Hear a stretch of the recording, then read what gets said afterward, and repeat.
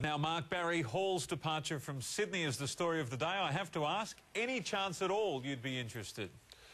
No, not from our point of view, Basil. That's not where we're heading with our list. You know, and Barry's obviously had an extensive time at Sydney. He's won a premiership there. He has got other plans, I believe. I wouldn't have thought so, no. So too risky, Mark, or just not in keeping with the club's policy? No, that's not our policy. Our policy is to build a young team and hopefully challenge in the next couple of years. There's a difference between getting tired and going missing. I'm talking about the last quarter on Sunday. Are you worried not enough of your boys stood up when it mattered?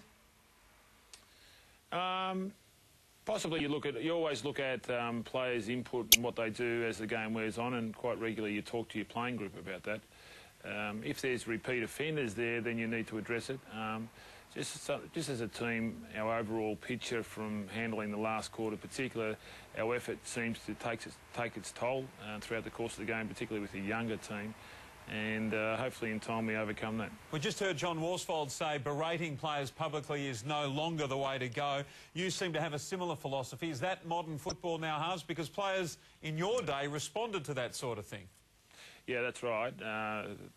John's got it right there, and I think there's enough criticism out there with coaches criticising their players in public, and I think that's always a good way to go, and I've been taught that way as I got brought up. Can you rest Subin and Hill this week, or not enough spares in the cupboard?